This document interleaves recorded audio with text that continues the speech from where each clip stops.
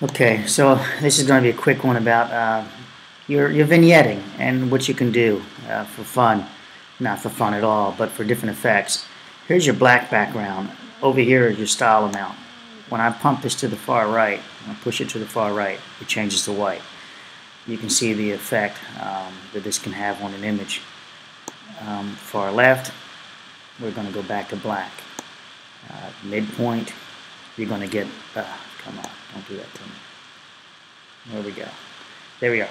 Now you can see that I'm getting the opacity to change in Lightroom to make almost like a layer effect. And let's go back that out just a little bit. And there's your layered effect. Effect. And of course I can change it to picture frame, things like this, or like a TV set-ish look. Let's see around this. Go back this way. Okay, so there's your opacity. Feathering's going now. You're going to lose that crispness now. It's going to just start fading away. So let's come back down here, bringing it back down.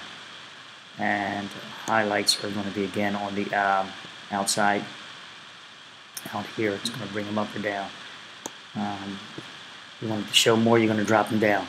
All right, so that ends this video. This is a quick thing on vignetting and how you can have fun with it. Ultimately, let me do this. Let me show you what I went with, or what I'm going with.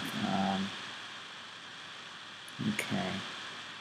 All right, so I'm getting a little, since I'm doing screen recording, I'm getting a little delay on my computer. My MacBook Pro is killing me here.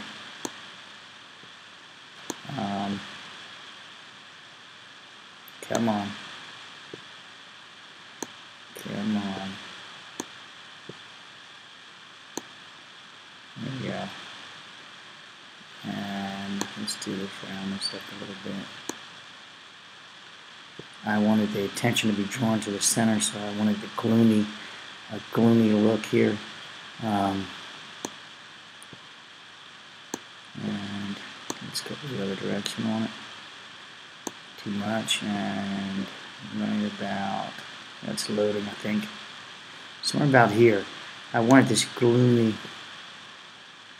look over the city. This is Philadelphia, and this is a hard shot to get from the river there.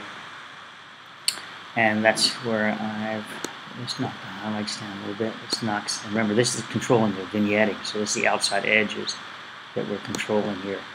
So let's pump it all the way up, and you should see this get lighter. Okay, come on, computer, get with it. Okay, there we go. So that's not quite the effect I wanted. It's got some highlights here on the outside vignetting, like gloomy. So I'm going to take it down to. It should take a second to load. And knock it down to gloomy. There we are. So that's my photograph that I like to turn into a painting of a sort. All right, wish you guys all success. Just wanted to share some technique.